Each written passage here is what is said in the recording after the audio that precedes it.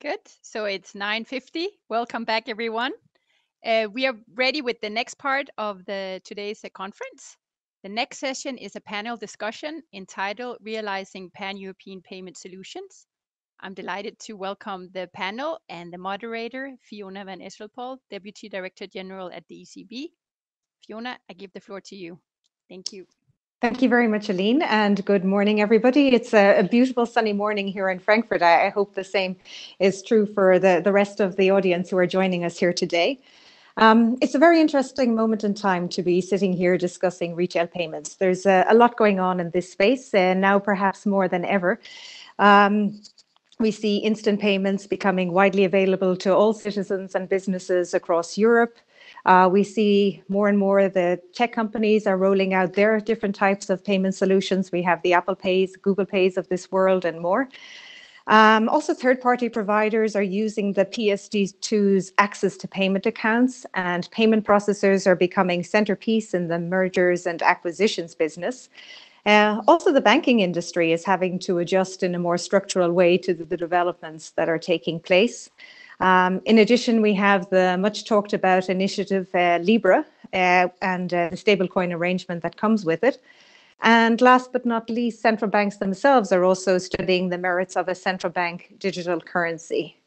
And it's not just the technical solutions that we're seeing more and more evolution there, but also payment behavior is changing. There's a shift to cashless payments at the physical point of sale and a shift to online shopping and therefore to online payments. And both these trends have been amplified due to the current COVID pandemic. And this new behavior, of course, comes with new challenges, and perhaps not all consumers can keep pace with these developments. And this is something we have to be very mindful of as well. In a period of change and uncertainty, it's difficult often to take long-term decisions, for example, investment decisions, also for providers of payment services. Nevertheless, it's of strategic importance to maintain or reclaim ownership of European payments, as ownership is the best guarantee of being able to adjust our payments to meet the requirements of European stakeholders. So in today's panel, we will discuss how we can achieve one or maybe even more European payment solutions at the point of interaction. And I'm very pleased to be joined in this panel, first by Monique Goyens, Director General of the European Consumer Organization. Good morning, Monique. Gilles Grapinet, President of the European Digital Payments Industry Alliance and CEO of Worldline. Dimitri, Pattyn, a colleague of mine here in the ECB's Market Infrastructure and Payments Department and also Deputy Director General in this DG. Javier Santamaría, Chairman of the European Payments Council, the EPC. And last but by no means least, Joachim Schmalzl, Executive Board Member of the German Savings Bank and Giro Association and part of the European Payments Initiative, EPI, that we will probably be hearing more about during the discussion.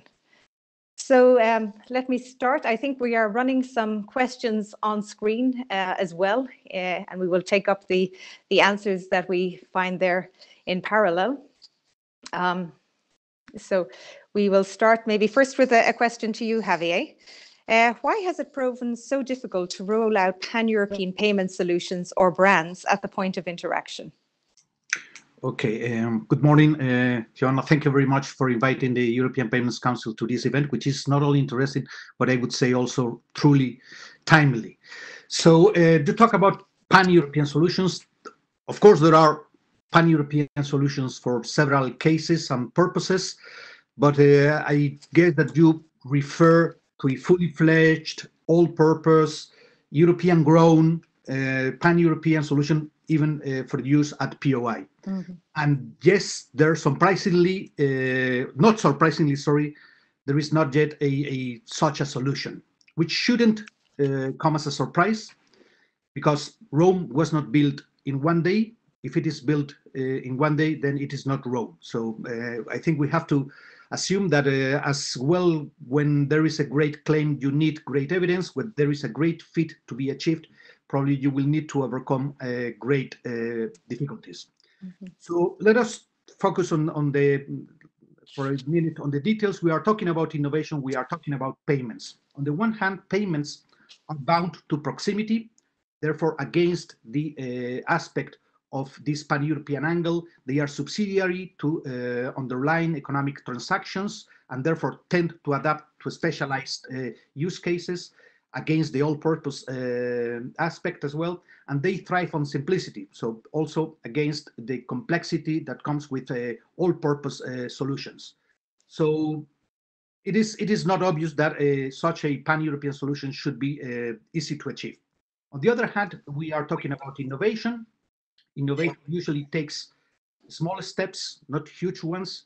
Mr. Panetta referred to radical innovation. Usually radical innovation is the result of the accumulation of smaller progressive innovations. So it focuses on niches, on specific use cases, concrete situations with no good solution at hand. So that is why before a fully fledged solution is rolled out, we need to have in place what I would say more elementary building blocks as previous stages. And there is where we stand now. We have developed pan-European payments coming from national ones. We have developed real-time payments coming from a batch processing world. We are developing a request to pay scheme coming from a one-way guided payments world. With these building blocks as primary outcome of innovation, we can now think of a fully fledged, all-purpose, pan-European, European-grown solution. So I think this was needed before we can think about that. And furthermore, and here I will end, the appearance of such a solution should not be expected to happen easily, given that payments worked in the old world pretty well. So it was not the most needed innovation to be deployed. It is the future demand we think of that stemming from a mature single market. What we think about a payment solution to match that future demand.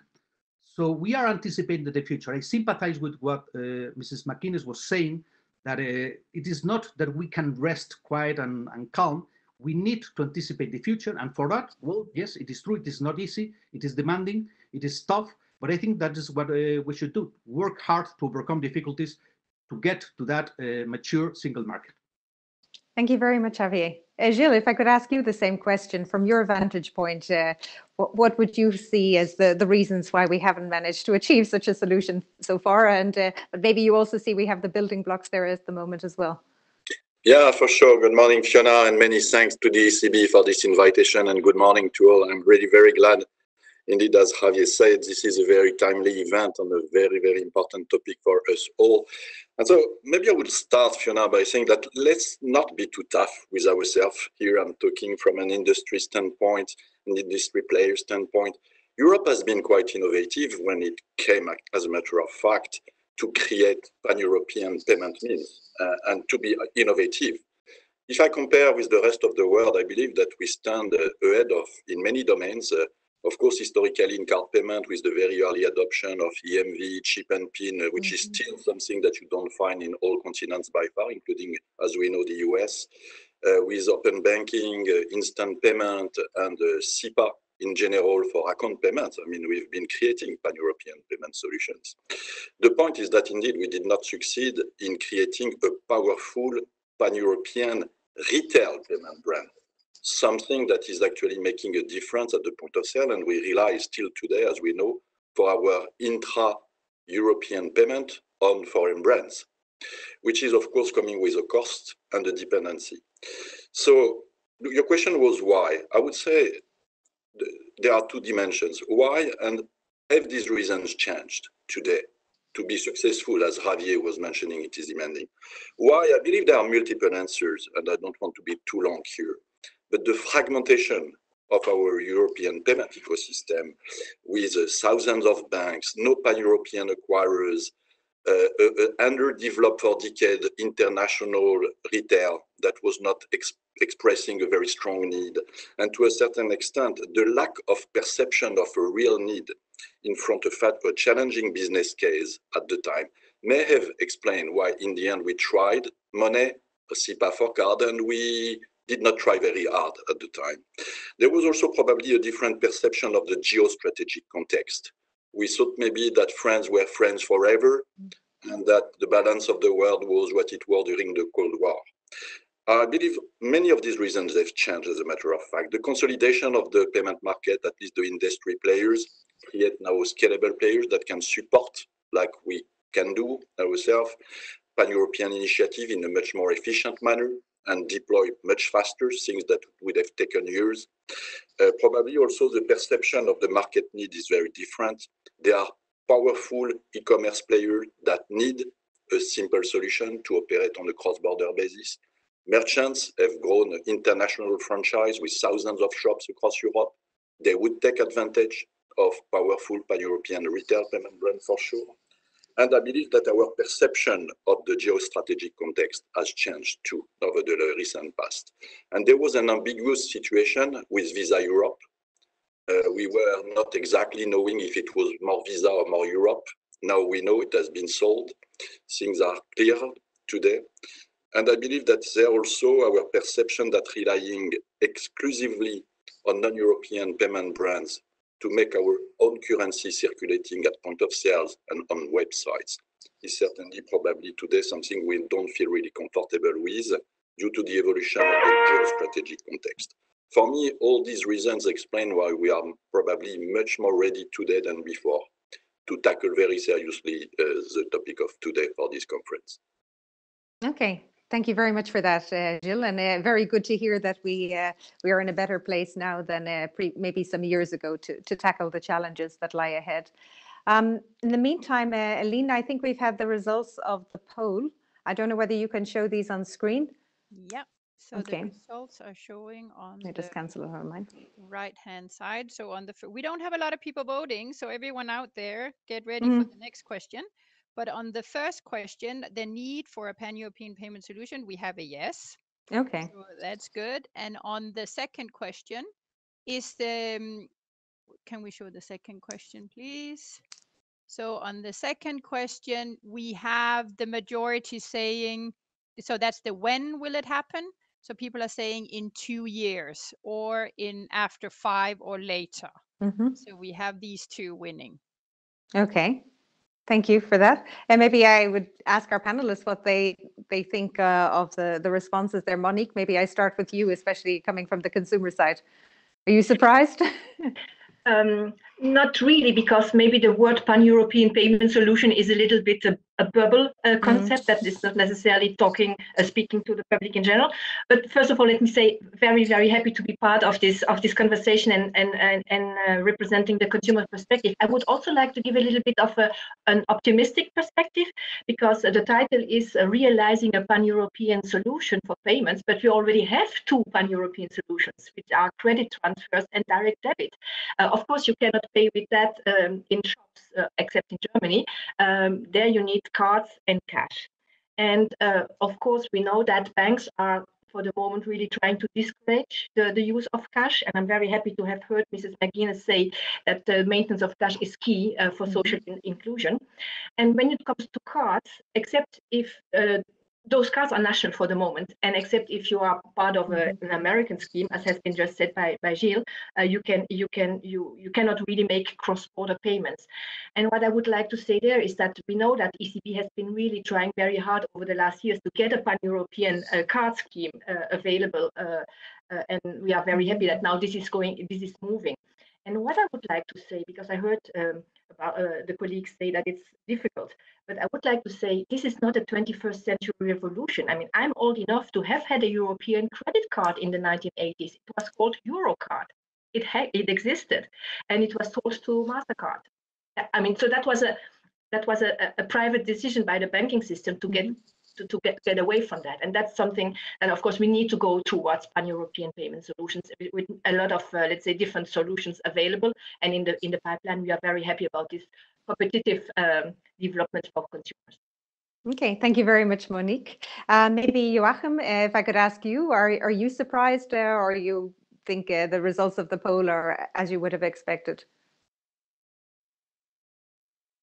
Maybe we skip Joachim for now. We're having some problems connecting him. Okay, very good. Then I move on to Dimitri. What would you think? Yes, first of all, thank you for having me here today, Fiona. Well, I think this the results that we have seen reflect an increasing alignment of the planets in terms of a desire for pan-European solutions to materialize. I mean, when I saw the questions, I did myself my own predictions, and I had put 80% yes. So I see, I don't have the figures now, but I see that it's even more. It's kind of 90% yes. And my bet was a critical mass around 2 years. Now I see that it's more split between 2 years and probably 5 years or more. And it's, I believe, just highlighting the complexity of the undertaking. And now the question is this achievable? And I'm now thinking of my predictions of 2 years. Well, hopefully yes, but it's quite a challenge, basically. Maybe the reassuring part is that we see many parts of the puzzle moving and actually moving in the right direction. We have the SCT scheme. Maybe the adoption is not as it should be, but it's there. We will soon, I think Javier was mentioning the request to pay, the scheme for request to pay, which is coming. We have, I heard Fabio Panetta say earlier, referring earlier to the reachability measures adopted by the ECB Governing Council during summer. And I will come back to that later. And also, I would say growing prospects of having at least one pan-European solution at the point of interaction becoming a reality in the near future. So I would want to make a short analogy with cycling. And as everyone knows, cycling is an individual sport conducted with teams. No? And the point here is that you can be as strong as you like. The best chances to perform decently is while you are part of the team. And maybe this is what we were missing a bit in Europe. So there was probably not enough a sensing of belonging to a team. And I believe this is what we try to do here today in the conference, but more generally for the moment in Europe, is to kind of build this Europe for retail payments team, basically, and to make it a winning team. So the point is that in a winning team, there is no hiding. So everyone that belongs to the team must contribute. And what I can do here, and I'm just maybe even reusing some words that I heard from Fabio Panetta earlier. I mean, I can only reiterate that from the ECB perspective and from the Eurosystem perspective in general, we are committed to contribute with what we can bring, basically. And one of the action is to be quite forceful in terms of acting as a catalyst. And I think we are quite active in that respect. So, well, the figures are, I don't believe they're surprising. The figures are what everyone would expect at this stage. But I will conclude with that. Between answering to a question and having this materializing, there is still a distance, and we need to bridge the gap. Okay. Thank you very much, Dimitri. And a very nice idea of this being a team sport. I think this is a very good analogy here. We still don't have Joachim Schmalzl, I think. Aline, is that correct? No, Joachim Schmalzl is still we're trying to connect him in a different way. Okay. This problem solved soon. Okay, but perfect. Okay, but then maybe we continue, and maybe I would continue then with a question to you, Javier. The European Payments Council, the EPC, has developed the European scheme for instant payments that we all know very well, SCT Inst. How do you see its current uptake, and what is on the horizon for the coming years? I think you have to unmute yourself. Sorry. Yeah. Okay. I thought I had done it. Looking into the glass, I would say that I'm more or closer to seeing it as half full rather than half empty. So I'm optimistic and positive. Unfortunately, I don't have the figures for the third quarter of this year, so I must refer to the second quarter. Then 6.5% of all credit transfers were instant credit transfers. So to me, that means that we are beyond the critical mass. If we understand critical mass as that which signals the point in which a process is self-sustainable. So there is no way back. To me, we are there. So it's no way back. The SCT Inst will stay there in the future. This traffic comes from more than 2,200 PSPs in Europe, meaning 56% of all PSPs in Europe, and 2/3 of PSPs in the euro area. So it is still growing. It does not grow continuously. It goes step by step. It's step function. But I am optimistic. I am positive. It is present in 22 countries, so a majority of countries in the SEPA area. If we talk about performance, 99% of all transactions are finalized in less than 5 seconds, and I would say well below that threshold of 5 seconds. If we remember the original idea, it was 10 seconds, or the first idea was to secure transactions were processed in less than 10 seconds. We are well below 5 seconds. That is good. We have raised the amount, the limit amount, or the amount limit to 100,000 euros in July without any disruption or any significant incident, and this was done during the tough times of the crisis. And if we look also into the time span, around 1/3 of transactions take place outside the daytime. So really adjusting to the needs of the users, because it's not only the real-time factor, it's also the 24 hours, 7 days a week feature that we have to bear in mind. So to me, these figures mean that we have built a solid foundations to what is to come in the future. We are working hard on preparing the launch of this scheme, the request to pay, which I think will also complement the SET Inst. Also, it is not exclusively intended to instant payments, but probably it will make use of instant payments heavily. And we hope to launch the scheme next month in November, so that the market is ready to make it effective along 2021. I think this is for the time being what we can say of what the EPC is working on, really, and really I'm positive in this. Today we are working hard on making that possible, that by November we will be able to release the first version of the RTP, bearing in mind that we are also preparing a second version for the next year, November 2021. Okay, thank you very much for that, Javier. So it's very promising what you say. The take-up of instant payments is definitely increasing quite a bit, and we are very close then to the go live for the first of request to pay. Good. Yep. Okay, Monique, maybe moving to the consumer side, and consumers are very much in the minds of everybody. We heard from Mairead McGuinness too that the consumer was foremost in the minds of the Commission when they were coming up with their retail payment strategy. So for yourself, the European Consumer Organization, this has been a staunch defender of consumer rights and consumer choice. How will instant payments be beneficial to consumers? Well, indeed, freedom of choice is one of our fundamental values, as long as the choice is not manipulated. And in the context of digitalization of finance, a choice can be manipulated, and we all need to be very, very concerned about that and have a monitor what's happening there.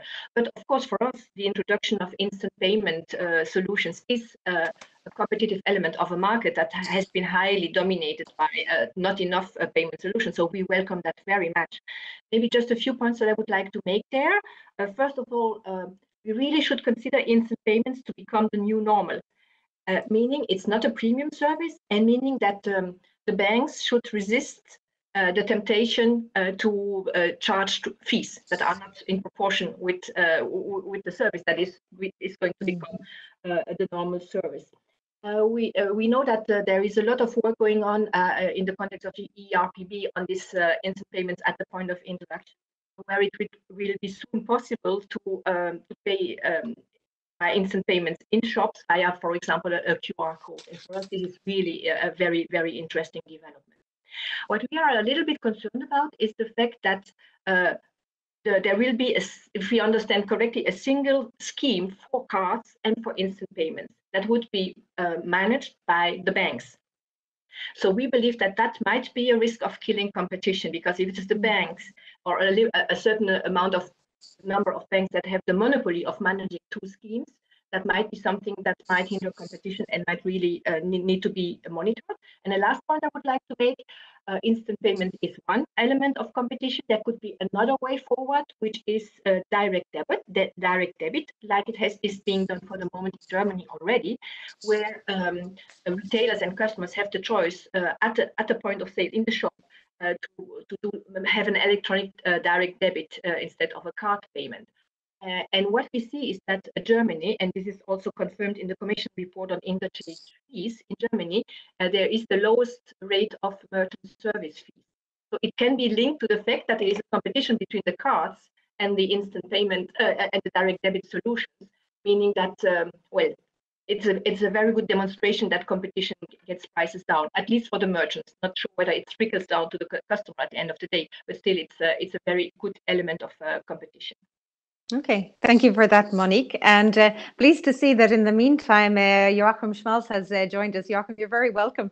I don't know whether you want to add something at this point yourself, because I don't know whether you had the chance to hear the results of the poll surveys. Well, unfortunately not that well. Sorry for that. No problem. I have, but to give some view about this, thinking about what is necessary about the competition. Let's see.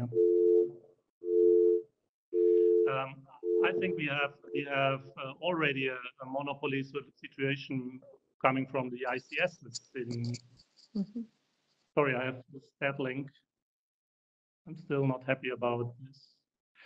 We have a oligopoly situation because the ICSs are the only one that have a European scheme there, because the national banks don't have a European scheme. So the only way to have a pure European scheme owned by Europeans would be that the banks can increase their possibilities to have a technology solution for them.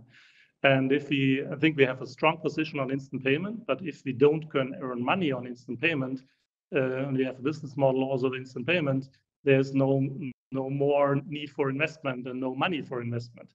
And on the other side, the ICSs, who has this oligopoly situation for pan-European payment system they have, get all the money, can increase the fees for merchants, can invest more for innovation products, also for marketing, also for spending, also for buying other national card schemes.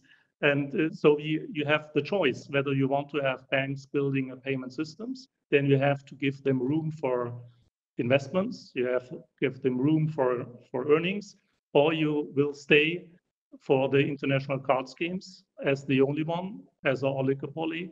And then we all know what happens if an oligopoly gets mightier and mightier. Okay, thank you for sharing these thoughts with us, Joachim. And indeed, you raised some important points in this respect. Aline, can I just check, do we have questions at this stage from the audience? No, not No. yet. We will Okay. to you as soon as they come. Thank you. All right, very good. But then maybe I move on to Dimitri. The ECB itself, of course, has also its own offering for instant payments and has as well taken measures to support full pan-European reach for banks and for clearinghouses. How do you see the developments, and can the ECB do more to facilitate pan-European reach of instant payments? Well, thank you, Fiona. Indeed, you are now obviously referring to the two measures, measure 1 and measure 2, that are now famous. I believe that the Governing Council took during summer. Those two measures are called reachability measures. So the point is that the Governing Council had to step in because despite all efforts, and I don't want to draw a too negative landscape, but still, despite all the efforts made to promote instant payments, the prospects of achieving full reachability across Europe were not there. And the root cause for that is, on one hand, a multiplicity of automated clearing houses, often anchored locally, and combined with a situation where there is no convenient interoperability between those ACHs. And this is actually from the reachability perspective, preventing the pan-European reach to materialize.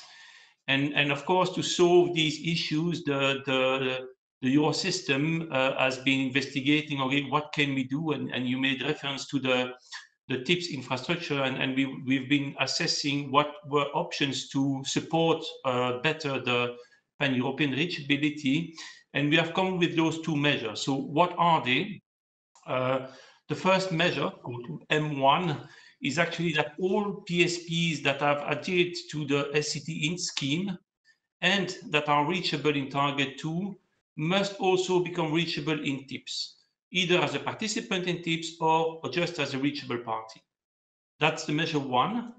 And the measure 2 is more on the side of the ACHs, and consists of, requesting that the ACHs that are offering instant payment solutions, instant payment services, migrate their accounts from Target 2 to TIPS.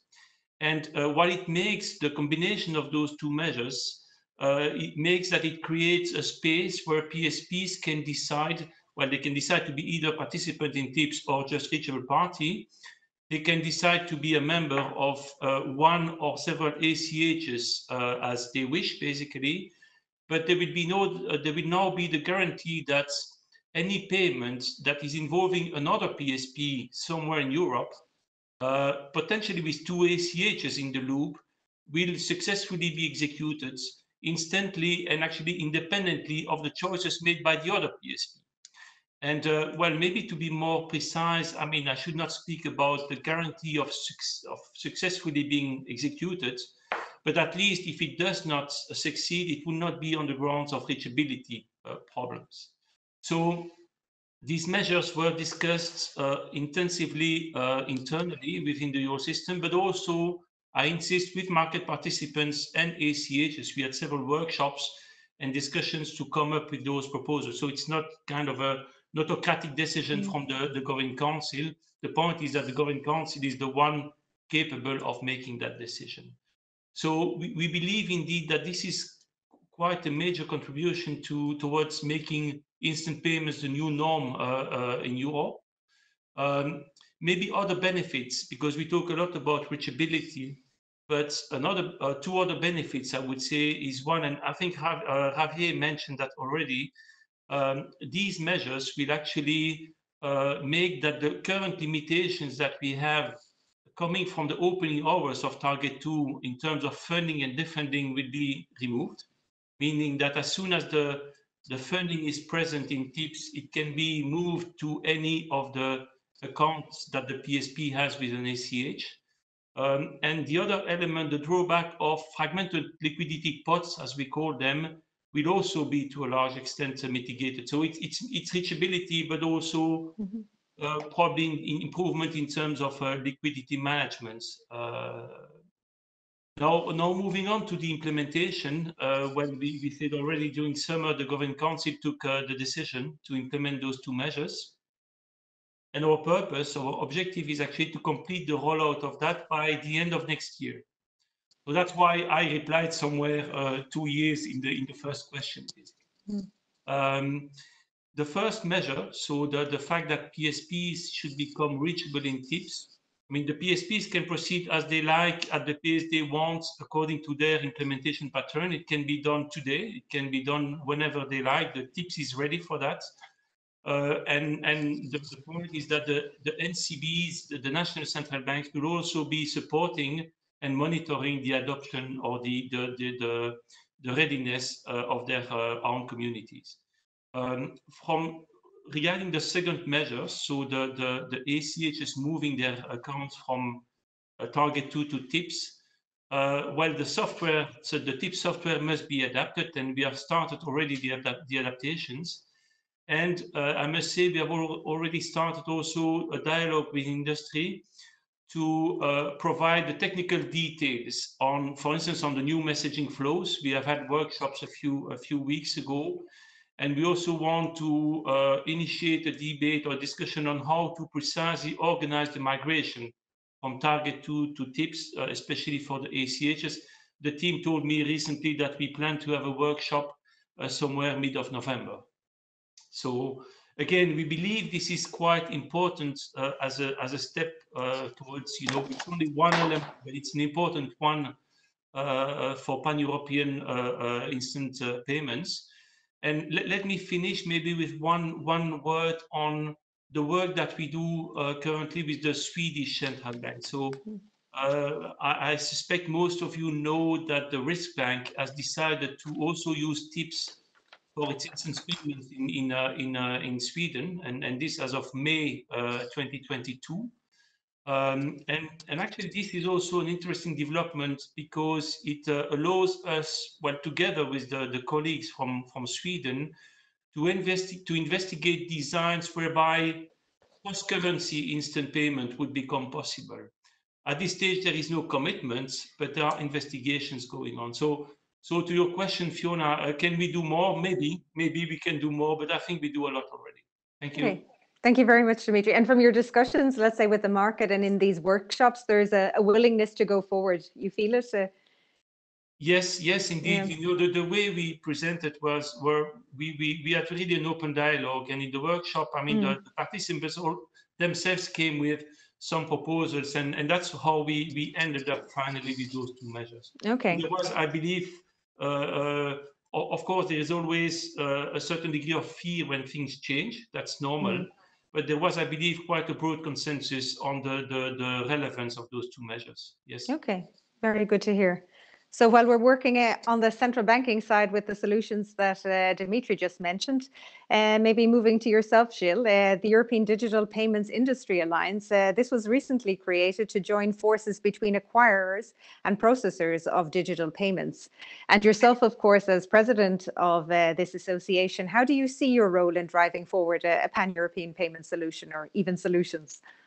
Yeah, I just said EDPIA was created initially by Ingenico, Nexi, and Worldline, and is now having more and more new joiners like SIA recently from Italy. And we represent the largest payment services providers, both acquirers or indeed financial industrial processors for supporting banks in issuing and dealing with their payment needs. So we have designed this association with a very clear objective in mind, which is first to gather genuinely European companies. I just mean it one sec, which is only companies having their headquarters, their real decision centers in Europe, their R&D centers, and most of their business interests are linked with the future of digital payments in Europe. And on purpose, we have excluded from membership European subsidiaries of larger non-European groups to make sure we really voice the concern of genuine industry players of the European payment ecosystem. And why so? Because our broader objective is really to support the EU objective to create a digital single market fueled by digital payments. The purpose, and it is part of our mandate, of EDPIA is to contribute to the EU policy debate that will define the future of the business environment for digital payments. And when I was hearing Fabio Panetta's and Commissioner McGuinness sharing with us their agenda for the future of digital payment these days, this is somehow directly the working agenda of EDPIA in the coming years, if we are, of course, invited to participate and contribute to all these key initiatives. And we made very clear that we are absolutely ready to participate into any relevant European governance bodies for payment topics, to contribute and bring our experts and give our honest views, in particular as large acquirers, on any success factors we would believe would impact the chance of success of such initiative like pan-European payment solutions, and particularly participate into regulatory debates or any market-led pan-European initiative like EPI, of course, in particular regarding how we can contribute to make it successful. This is really something we believe was needed. After years of consolidation, we have created these large independent companies that are no longer, strictly speaking, belonging to the banks because payment assets have been transferred to us. But we need to replace somehow the voice of the banks in that context, or complement the voice of the bank, and of course the other payment stakeholders, the consumers and the merchant organization, to make sure we can really contribute to aligning interest and having a vivid debate to make sure we adopt soon and fast and efficiently the best payment options. So this is really the mandate of EPTIA. Okay, thank you. And it's indeed, as you say, very much aligned with the retail payment strategy of the Commission when it comes to European strategic autonomy, and also with that of the ECB and the Eurosystem with our retail payment strategy that Javier referred to, that was announced in November last year. Joachim, moving on to you, the German savings banks, they have millions of customers, as we all know, and the savings bank play a major role in German and European payments. In July 2020, you announced to be one of the 16 founding members of the new European Payments Initiative, EPI. What are your expectations for EPI? And as EPI, what do you plan to bring European users? Well, our expectation is rather simple. We think retail payment solutions in Europe have not keep pace with the needs of the consumer and the merchants. We have a patchwork of domestic national solutions with little or no cross-border acceptance. This has resulted in dependency on the national card schemes, and we have no real choice for consumers and merchants. So we have to consolidate. And even in Germany, the saving banks have a market share of 50%. It's not big enough to compete with the volumes and the efficiency of the bigger players in the world. So we have to consolidate in Europe all together, and the banks are very happily enforcing and looking together how they can find the right solution for each of the markets. The markets are different, it's complex. The consumer needs are different between French and German, between Belgium, Netherlands and Spain. You have to combine them and to find the right solution with cost efficiency on the side of the infrastructure, but also on a customer experience side for each of the individual wishes of the consumers in the markets. And we're making progress. We just invented the company. The internal company was founded. Yesterday we had the first board meeting of the new company. We invited new banks. There are already someone knocking on the door to come to the round of 16 to get together. We have a small period until the end of this year for other participants to come to our EPI infrastructure solution. And we happily to see the first proof of concept next year. And we think that we've got the full rollout of the project until 2024. Okay, very good. So things are really happening now. Indeed, with the setup of the new company. I think this is very important, and it's really becoming very concrete. Good to hear. Thank you. Maybe another question, perhaps to yourself, Dimitri. What do you think? We hear a lot about the big tech firms. Has Europe lost the competition to global big tech when it comes to digital payments? Or would you say that the right elements are in place now for a successful rollout of pan-European payment solutions at the point of interaction?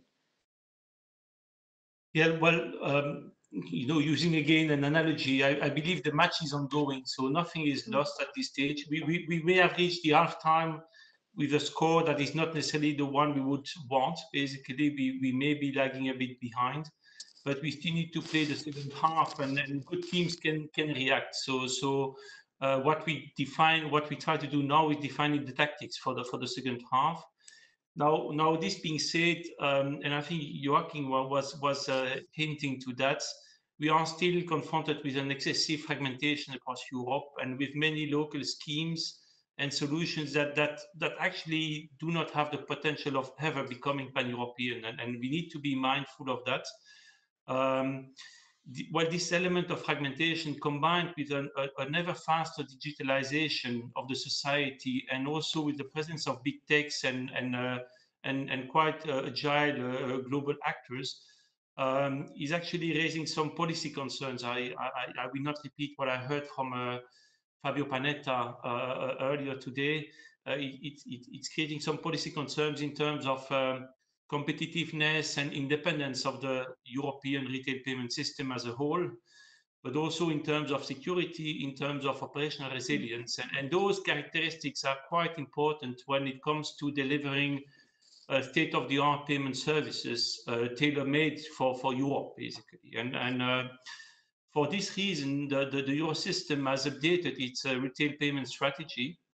And maybe contrary to what we did for the European reachability, where we really acted as operator or platform, here we are acting more in a role of catalyst. And beyond the other objectives of usability and sustainability of what we implement, a key element in our strategy is to foster, as you have understood already, the development of pan-European solutions that are meeting 5 criteria. And I feel sorry for those who were there when Fabio Panetta was speaking, because it's the very same criteria.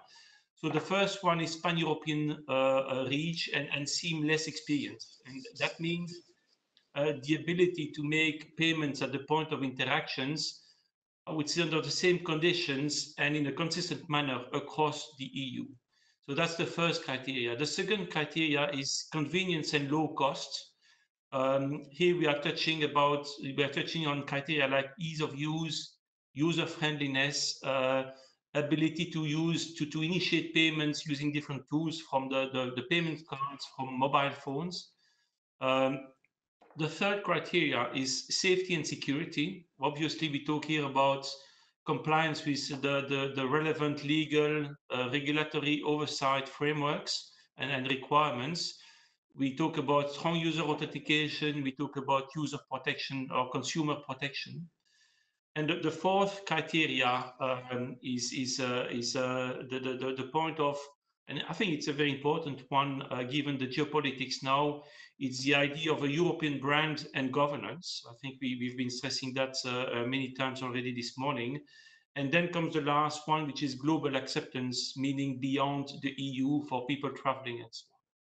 So that's why in our role as Catalyst, we are ready to support any solution that would comply with those 5 criteria.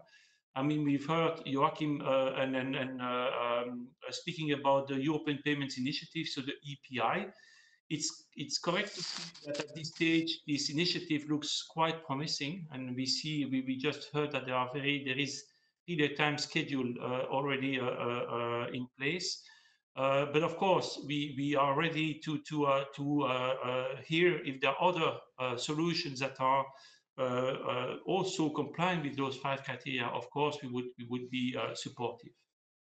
So, and we believe that when we do this, when we have the ability to develop pan-European solutions like EPI or any other, then we can compete seriously with global card schemes and big techs. So that's a bit our action, I would say, acting as a catalyst. And maybe to conclude, the future will be what we make out of it, basically. And to answer the question, did we lose something? No, the match is not over, but it's great time that we play the second half well. Okay, thank you very much, Dimitri. Very clear. I see that we have quite a few questions coming in from the audience now, but maybe before we take those, Gilles, I would ask you from your perspective, would you see it the same as Dimitri when it comes to the competition versus big tech? Yes, big tech and other payment brands more largely, because of course my answer as a businessman and also as representing the association is definitely not at all. We cannot have lost the battle that we did not really deliver so far, because I only believe that money was a serious attempt to tackle this issue 10 years back. But I think we must look at the reality without complacency. We let a void in our payment architecture with the absence of a powerful pan-European retail payment brand for circa 15 years since we launched the euro. And as we all know, nature hates void. So numerous power brands have been launched in between, others have been growing very fast.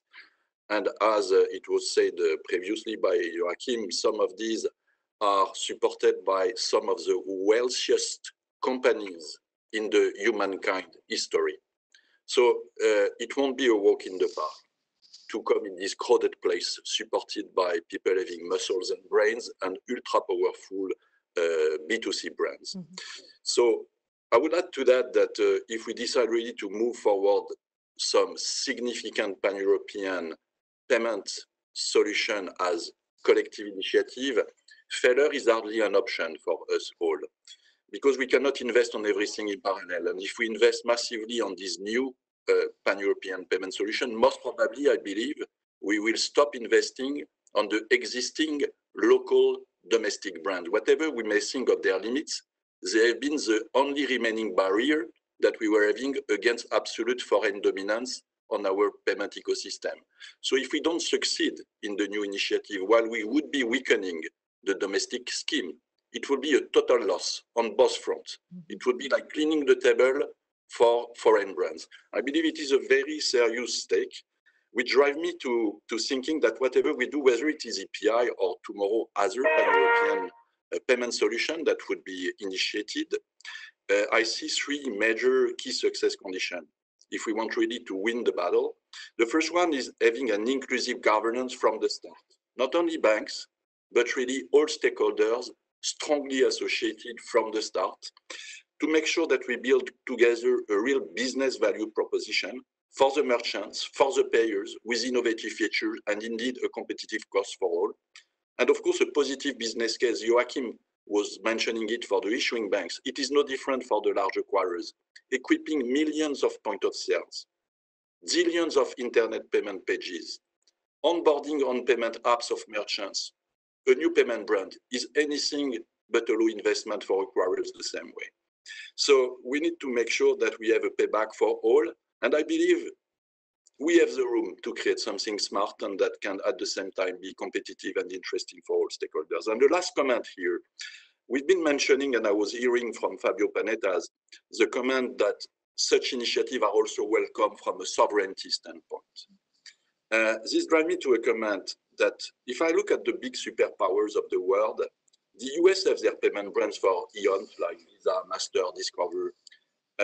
China has UnionPay, Japan has GCB, Russia has created MIR, India has created RuPay.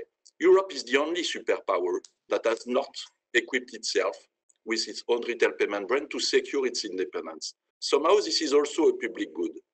And the public good, I would not be shocked that it would be also sponsored by the public stakeholders, the states, the EU, to help its economic business model.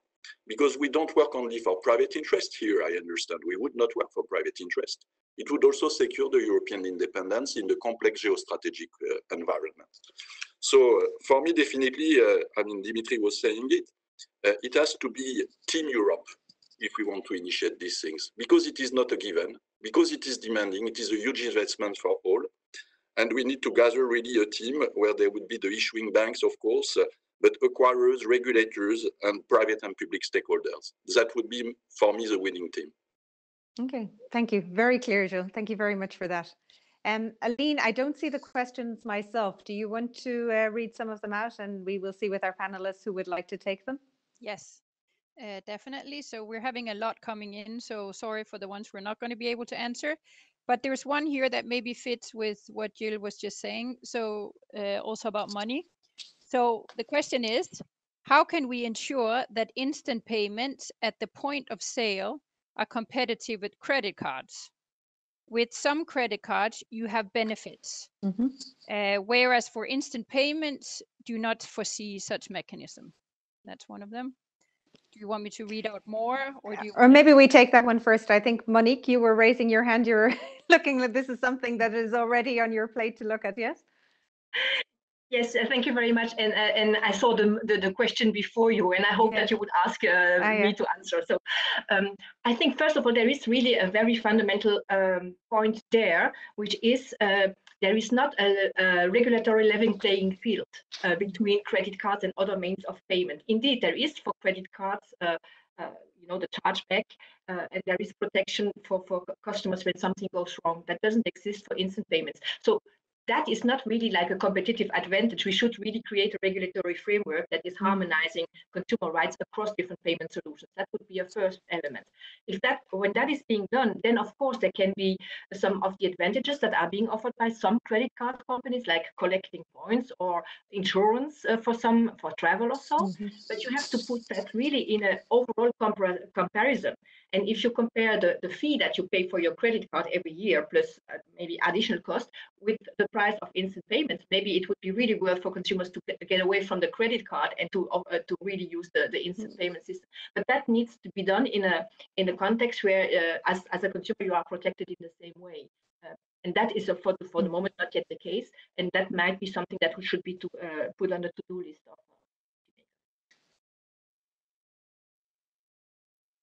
Thank you. Oh, thank you, Monique. Would anybody else like to remark on that particular question? Okay, maybe not. Aline, do you want to go with the next question? Yeah. So I have another question here. So somebody saying, we heard Commissioner McGuinness say that the Commission would take legislative action on STC Inst if required. So it's not a question to the Commission, but it's the question to the panel. So what timeline would you put on this?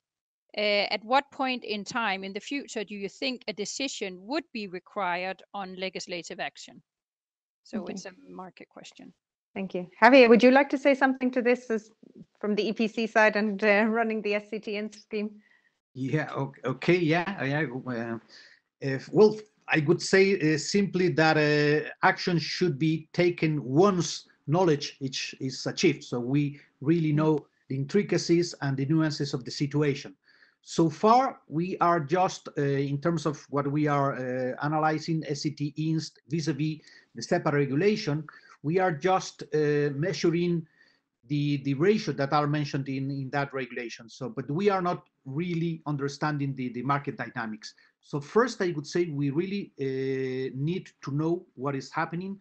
So, and that I know it will take place. So in the very near future, there will be some investigation taking place, really trying to grasp why some PSPs are not adhering, or what are the difficulties, what are the costs, how large is actually the reachability in place, which is probably much larger than what can be deduced from the figures of PSPs adhering, because size is not taken into account. So I think first we need to really know what is happening, and then afterwards act, but not be too in a hurry to react, thinking that regulation will solve what maybe it's not solvable through regulation. So first, I would say we really need to understand the details and the intricacies of the market situation, and then see if regulation is needed, and probably even in that case, regulation should be also very careful in addressing all the specific aspects. So it wouldn't be an easy piece of regulation. Okay, thank you. Aline, you have more questions? Oh yes, I have lots of questions. So maybe one here on, so what is the role do you think, so what role do you see for fintechs and open banking / PSD2 will play for the European payment solution? So what is the role of fintechs and open banking for the European payment solution? And here it goes on. In this regard, will request to pay scheme that is being introduced next month be an alternative to the payment solution based on open EPI or specified under the PSD2, or will they be complementary? Okay, thank you, Aline. I don't know, Joachim, would you like to say something on this? Because of course you are there with the pan-European solution. Yeah, well, on the API initiative, we invited fintechs to help us to build the new system. So it's we now building the team of the company together, and we want to share it between people from the banks, people from payment industry, and also from fintechs, and also including fintech companies to build the new system, because we need to hurry up. We have to have an agile working style to get the fast track on this product. So there's a lot of room for fintechs, and we already get in contact with them how they can help us to build the system. The other one is that the EPI is an open architecture. So we are including the PSPs. Yesterday we made some decisions about the rules, how PSPs can be on board from in EPI, start from the beginning. And also for fintechs, it's open that they can come to us and including to the system, because we want to have all the partners in Europe on board. So there's a role of them. But what we always say, it has to be the same rules for everybody who wants to contribute to the system, has also to invest in the system.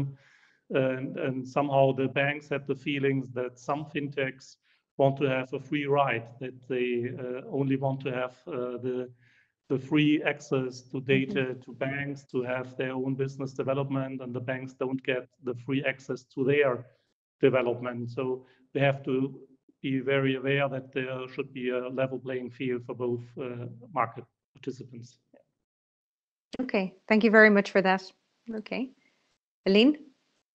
Maybe And Dimitri, yeah. Maybe one comment. I believe we in the current situation, we cannot afford not using the skills and the good ideas that are coming, and including from fintechs. And I believe the ERPB, so the European Retail Payment Board, understood that, and there are discussions, there is work being done there in order to be, I heard many times the word inclusive. I think we need to be inclusive, and that's for me one of the success factor in this undertaking, indeed. Yeah, absolutely. Okay. Aline? So me again. So so Dr. Schmalzl, there's a lot of interest here in the EPI. So we have another question potentially for you. So you EPI announced the proof of concept next year. What type of payment instrument will it be? Somebody's asking, is it card or QR code, or what will it be? Thank you. Yeah, well, we will start with the P2P instrument because there's a lot of investment in the banks already there, and we can link them all together. So we have a pan-European P2P instrument. This is for sure that we will do. And then we work on the digital solution and also on the card payment. It's already investigating which will be the next phase. Can we use part of the national schemes we have? Can we link them? Have we to build new? Can we use the standards for them? And we have discussed this with the PSPs because it's very necessary, and for the third-party acquirers, because the third-party acquirers are very necessary part of the solution. So there's a lot of discussion on the way, and the first one is P2P. Okay, thank you. Aline, I'm conscious also of the time. We were running this panel until 11 o'clock. You also wanted to ask a question to the audience too on the digital euro. Do you want to run that at the moment? Yes, we can run that on the side. Thank you. So everyone, if you look on the right-hand side of your screen, you will see a poll question coming up now, and it's open. Okay. Please vote. Thank you. Okay, so essentially asking whether a digital euro will support the rollout of digital payment solutions in Europe, and just to have some thoughts on that. And maybe while we're waiting for that, I would take the opportunity to address a final question myself to all our panelists.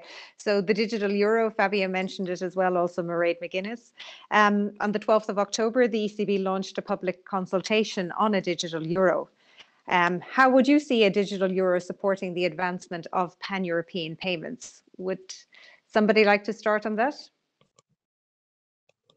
Monique? Yeah.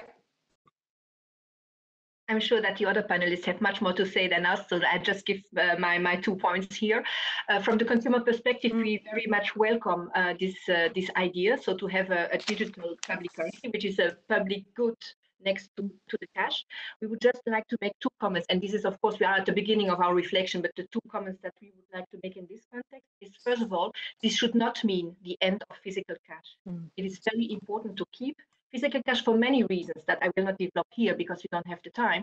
But one very obvious reason is there must be physical cash as a backup solution when technology breaks down. We have all experienced with video calls that technology is not 100% reliable, and that can be for short periods and for longer periods. And so cash must be still something that needs to be maintained.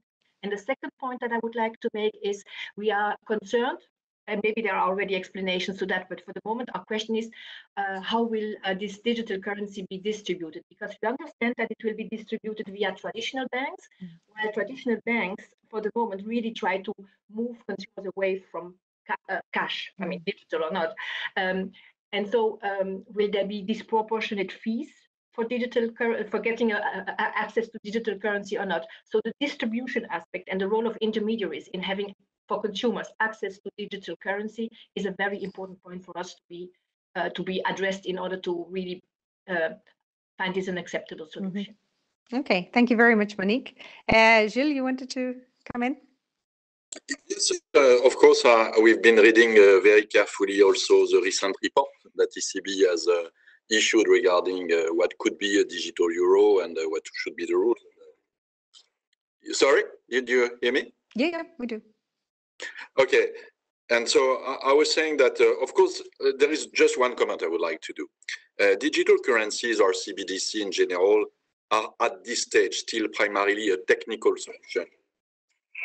A technical solution which are still looking for the use case they want really to solve for the consumers, the merchants, and the wider payment ecosystem participants. So I believe that we have not seen yet very well where could be the differentiating value proposition that would come with digital currencies in the context of retail payment, at least.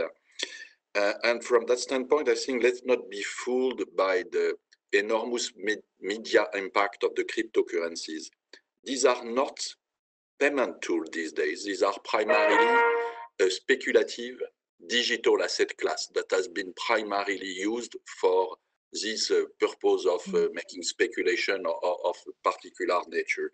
So we are not yet having bridged the gap between the crypto technology or blockchain-based technology and actual wide use cases that would bring a differentiated value proposition. So I personally believe that Fabio was starting to allude very clearly to some use cases where the digital euro could bring something.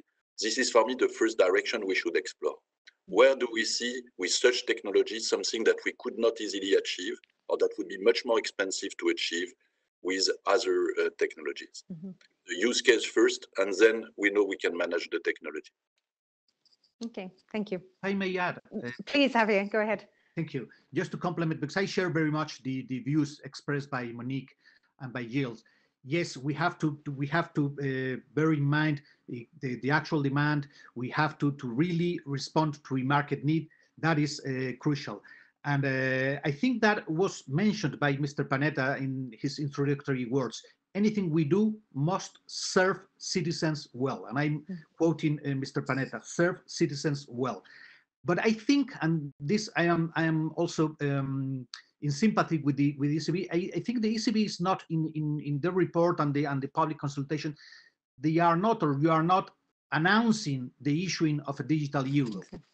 You're announcing maybe an investigation, and that we need to work on that, to bring the debate from the academic stance to the laboratories and to the real world. And the main message, I think, is that coming from the report is that the only thing we cannot afford is not to be ready. So time will tell us when to issue and if issue a digital euro. But what we need to do, and we need to start getting ready, is to be in a position so that when the need arises, when there is a demand, when there is a business case, then we can implement the solution and not wait until the demand is already there to start thinking for a solution. So and in that sense, I think this report comes in also very timely. We need to get ready. The only thing we cannot afford is not to be prepared. Exactly, and I think this tallies very well with what Fabio was saying earlier too, and I think with what Ulrich will say afterwards. Dimitri, do you want to add to this? Yeah, Fiona, I wanted to. I mean, I'm conscious that the digital euro is quite hype as a topic in itself. I just want, and it's just flowing nicely, I believe, is what Javier was just mentioning. I will quote another quote of Fabio Panetta, and he said, we need to make sure that our currency is fit for the future, and inaction is not an option.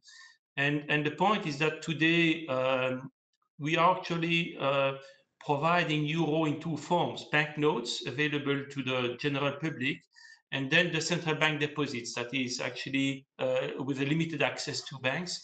And we see, I mean, as was mentioned earlier, we see a decline in use of the banknotes. And it just belongs to a good management of the situation to, indeed, as Javier was mentioning, to stand ready to implement a digital euro if the need arises, basically. And just to reassure Monique, maybe the point is not to replace the banknotes. It's actually a complementary mean, except that it would be in a digital form that is complementing what we do with banknotes, basically. But I don't want to say too much about this because I run the risk of emptying what Ulrich Binzaal wants to say in a minute. Yeah. Indeed. Thank you, Dimitri. Maybe I give the last word to Joachim on this topic. In the world of EPI, how do you feel about a possible digital euro and the role this can play too? Well, it's a question how it's implemented and how it works. And I think I fully agree with Gilles. We have to learn more about this. There are places where is still now or already now a need for a digital euro, like if you invested in blockchain ledger and security base, somehow you have to come to a euro there would be a digital euro very helpful on a wholesale basis. But if you really need a digital euro on the retail payment side, it's still open, I think, and this has to be investigated and has to try it, and we have to look for use cases, but we have to be ready. So I think it's very good that we invest, that we look for it, that we search, that we make research, and we look for use cases. Okay, thank you. And I see that Aline has joined us in the meantime on screen. So you have the results of the poll just to conclude this panel. Yes, we have. If I speak, here we go. So it is a clear yes. So will digital euro support? The answer is clear yes of the audience. Okay, thank you very much. So I will conclude myself by thanking all the panelists for their great contributions to the discussion this morning, to Joachim, Monique, Javier, Gilles, and Dimitri. And I hand over to you, Aline, for the next part.